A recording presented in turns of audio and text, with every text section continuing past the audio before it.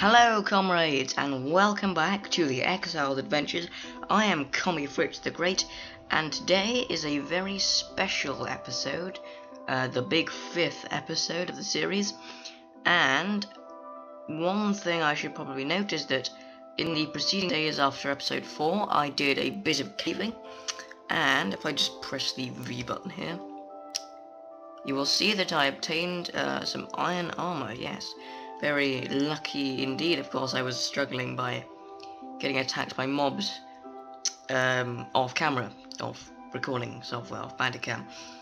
Yeah, I explored a bit further out into one or two more biomes, and I found some steaks, a nice juicy steak, and I killed a few more spiders. Well, I actually found 2 spiders, and they yielded some string so I can make a bow, and I found also some dead skeletons, which meant I could get some arrows. Now I have 5 seeds here, so I guess I could do something with those, but I'm guessing a small house tour is in order. Yes, as you've noticed, I finished my mountainside chalet, so let's go and investigate. Well, here we have my little upper room, chests, bed, crafting table, all of your other necessary gubbins. And if you look at this, something that I'm particularly pleased with, the smoking deck. Up here we have another fantastic view of the mountain below us. Keep left clicking, sorry. I'm using the wide mouse today. As you can see, very nice. I managed to work out that you could mount torches on top of fence posts. One thing that I didn't realise was that you couldn't actually jump over them. Slightly disconcerting, especially when one might want to kill myself. Oops, I need to shut the gate.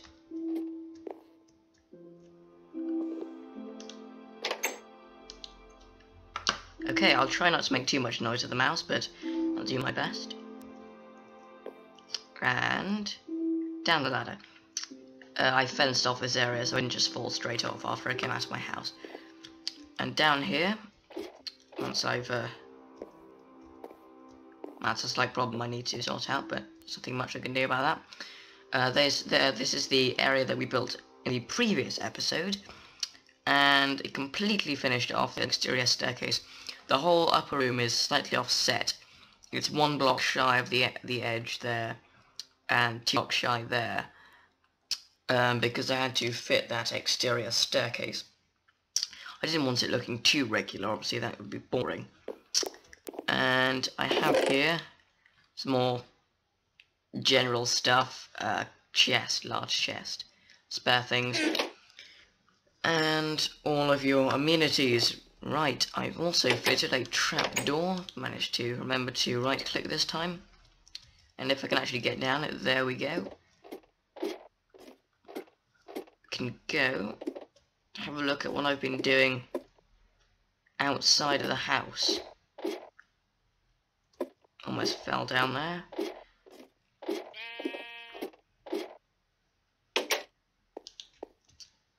This, as I'm sure you'll have guessed, is a gatehouse. I don't want any unfriendly mobs just randomly scaling the ladder. And you'll notice, obviously, once again, that I've called my house the Berghof. This is the German translation of the word eagle's nest, or hawk's roost, whatever you want to call it. And quite coincidentally, it's also the name of Mr. Hitler's house. But of course, for political and other such reasons, we'll just attempt to gloss over that. And let's go and have a look over here. The torches are giving off a nice sooty odour there. I'm getting used to punching the spacebar with my thumb. It's not going too well, and oops. If I just scale this. See that I've expanded my farm quite a bit. I'm going to get about harvesting all of this stuff very soon, so that should be good. I'm just going to pop around here. I noticed I had 5 seeds in my inventory, so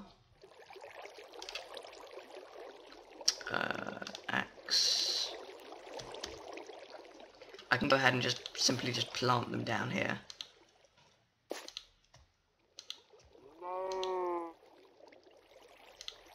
Like that. That's all 5 planted. We are certainly good to go.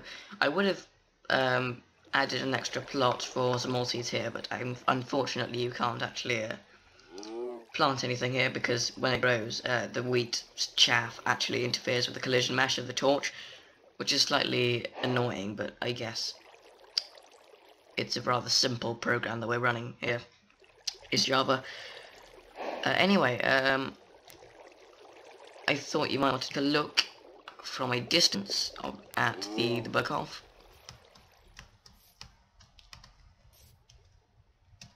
So, oh yes, I should probably mention that I kidnapped a cow. How you doing? Good? Yeah, he's good. Right, I'm not too sure why I did that. I guess it was just an impulsive thing. Anyway, it feels good. And if we just go up here, and we can probably take a slightly higher vantage point up here. There it is. The narrowness of that upper room makes it difficult to see, but I guess if we just clamber onto those rocks over there, we'll be fine.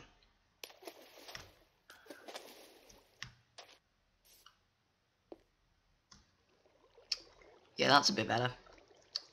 That looks rather nice. I'm quite pleased with that, but I must state, before we continue with our Exiled adventure, I am not a builder of any sort.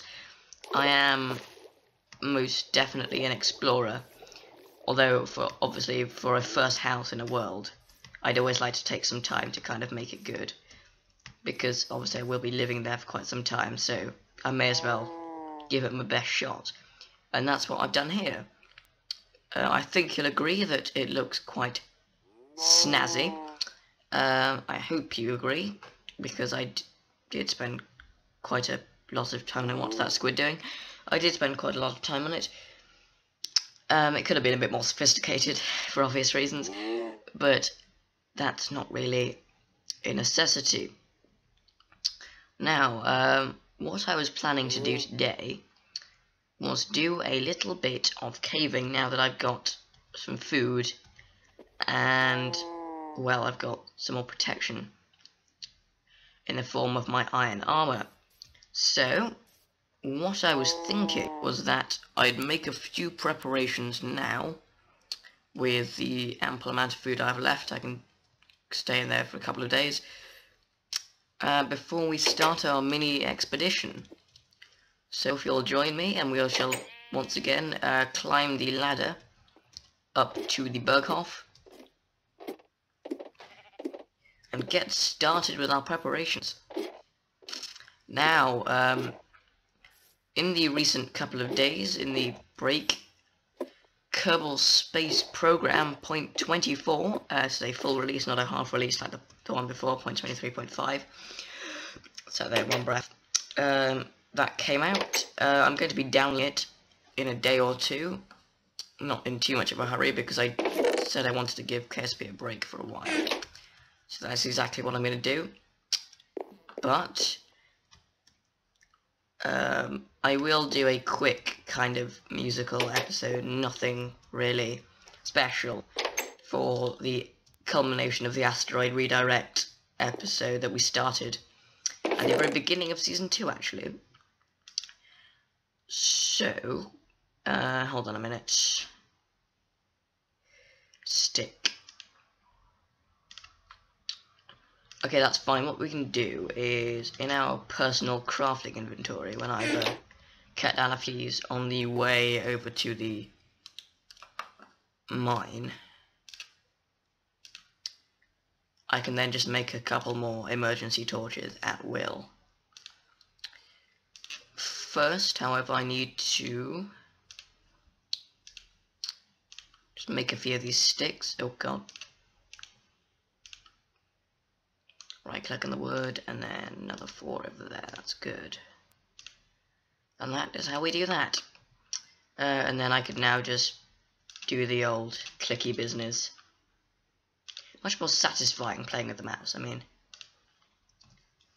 I actually think that could be enough torches. We'll just have to lump ourselves with a slightly shorter spell in the caverns. But our preparations are complete. I'd quite like to... Actually, we'll leave that. Pickaxe will do fine. I'd just quite like to just explore what we have more than anything else before we kind of start doing anything else. I'm not too sure why I have a dandelion. Put that in there and stack that on the pre-existing one. And go to sleep. I will see you in the morning. Morning is broken and we are ready to go. So, without further ado, before you crash into your door frame, melted into the door, is to leave the house and make sure I've got everything, my armor's on, that's all good. Let's go.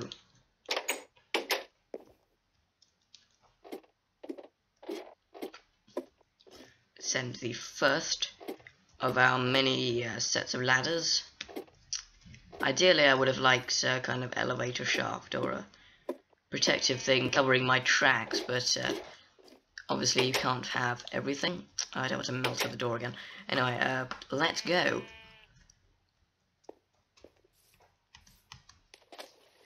Just traverse this lake, and I haven't really got a specific cave to explore, but I guess we can start with... Ooh, why can't I get up here?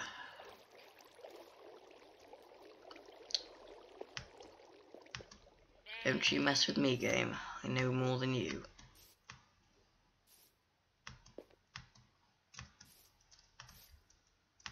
Oops. Right, nothing but the incessant patting of the spacebar going on here. Usually it wouldn't be so loud, but I've got the reverberations of the plastic instead of having two fingers over the end of the spacebar, so it's a bit louder. And here's our old hidey hole. Always good to remember where you came from. I've bricked it up with cobblestone and then dirt, so you can't really miss it.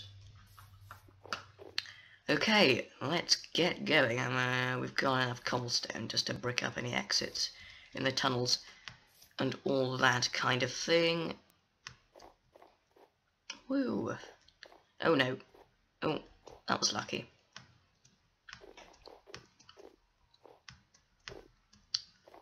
Up here we go. Nice serene little kind of area going on here.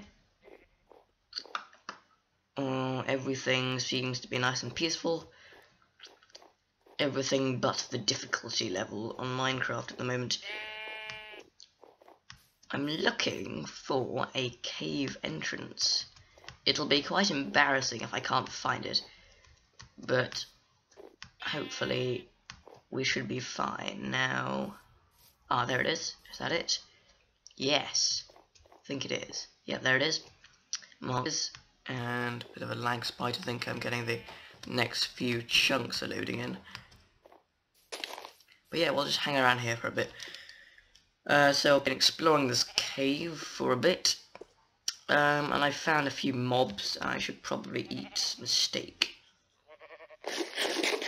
That should do us for now. And other such nasties. But I think now that I'm with you guys, I should be safe. And I've got a couple of torches. Actually, what I should probably do is move my torches to here. Pickaxe, because I'm going to need that most. I usually try to order my tools in the order that I might have to use them. So, actually, I'm going to put the compass aside for now. I'm going to move everything over one. And put the bow here, because I might encounter some mobs, obviously. Let us descend into the crater.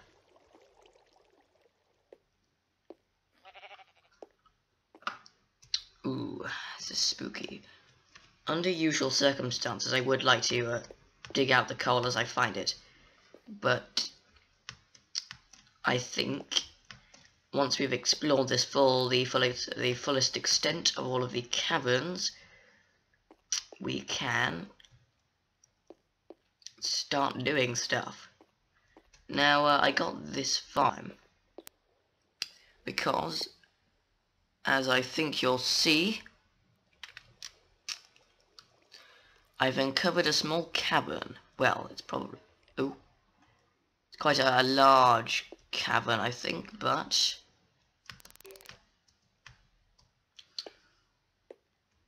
it's still a cavern nonetheless. And I don't particularly fancy that creeper working out that he can actually climb the stairs, because I did provide him with a rather handy escape route, if he feels like it. I don't think he likes the light, if we're going to be honest, but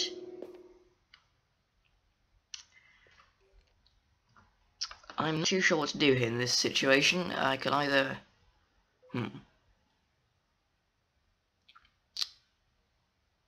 well, let's try out my archery skills. Boom! In the face! In your face! There he goes again. You coming back for more? You want a piece of me? Are you sure you want a piece of me? Because there's no going back now. Oh, I missed. Okay. Damn it. There you go. There he goes. That bitch is dead. Collected my arrows once more, and I see... I think there's another creeper actually down there. How many arrows have I got? 2 arrows. Okay, this should be interesting. I don't particularly fancy a brush with a skeleton at the moment, and that's unusual. I can actually see light under there. I don't remember... okay, let's go and check where the other cave came out. You'll notice that I took one of 2 entrances.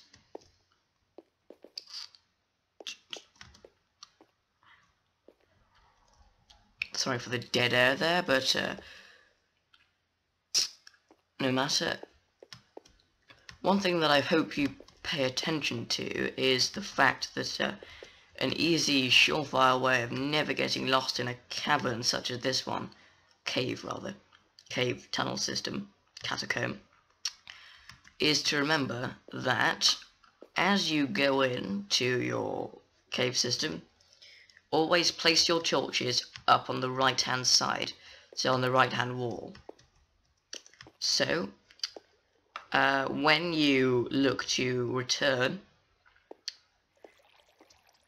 your torches will always be on your side.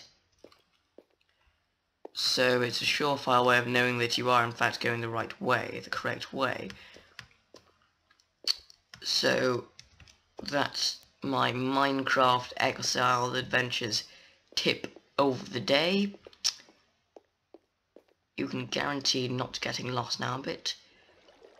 I'm a bit concerned about the fact that there could be skeletons in the way, so I think this could have been the cavern in which I lit up. Let's see, let's have a butcher's at this. Let's hope Major Tom's got his running legs on. This could get hairy.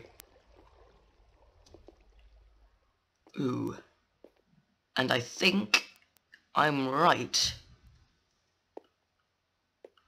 Hang on. No, hasn't really improved my visibility much more. And I can't see any life forms. This is interesting. It looks like an empty chamber. And I think it is. I can see iron in the roof. But I want to make sure there are no other ulterior tunnels branching off. So I don't think there are, so let's go ahead and place more torches and lighten this place up a bit. Perfect. Okay, let's get mining. There could only be one block of coal, or, sorry, iron in here. But that's not really an issue. I have enough iron at the moment. And coal isn't something we need to worry about particularly. Oh, this is interesting.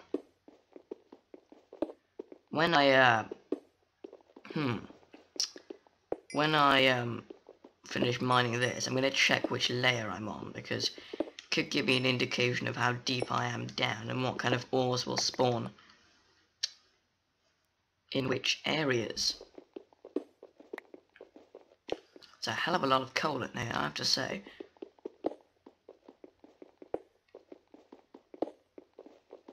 This is the greatest hoard of ore, useful ore I've found in the game so far. Coal and iron, obviously, being my favourites, as it were.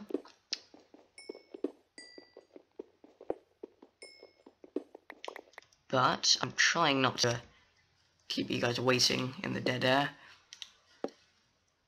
So I need my pickaxe again, don't I? Right. How many? We've got 5 iron ore blocks.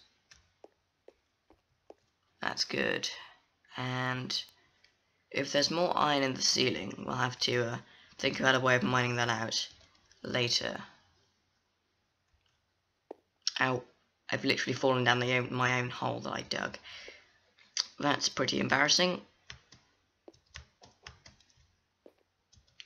Yeah, always bring a fully functioning pickaxe down a mine in case you get stuck and you'll have to use something to dig yourself out.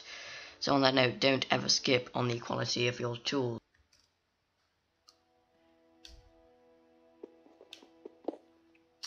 Right, that's the extent of the mining.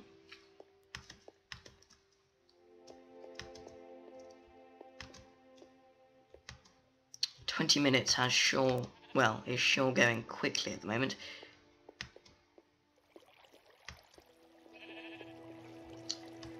As we trudge our way back up to the top.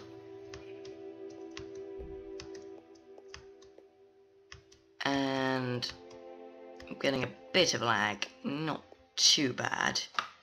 Could do without it, but can't have everything, as I've said. What I'd really like to do, I'm running Windows 8, which is quite good in my mind. It's quite a simple operating system that I've grasped the basics of very quickly, having spent the rest of my computing life using Windows XP. I made the transition in April 2013, and I managed to get to grips with the OS quite quickly, with haste. And yeah, that is the culmination of our mining excursion. Oh, was I attacked?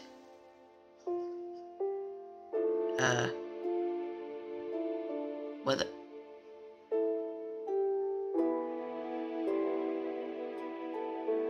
Oh, a creeper blew me up.